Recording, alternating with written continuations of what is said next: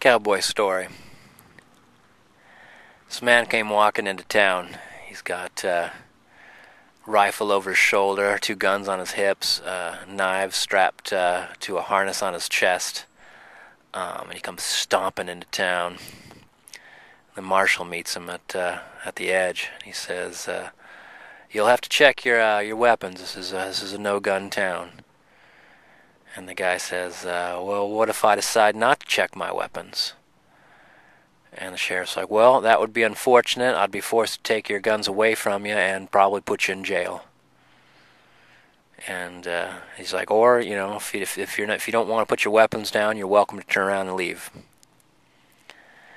And there was a few more words exchanged, and the guy decided not to turn in his weapons. He turned around and he just rode out of town.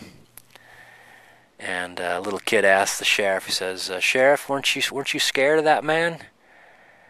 And the sheriff said, "Oh, I reckon I'm always scared when I'm talking to another man with weapons on him. But that man had so many weapons on him, I figured he was scared of everything."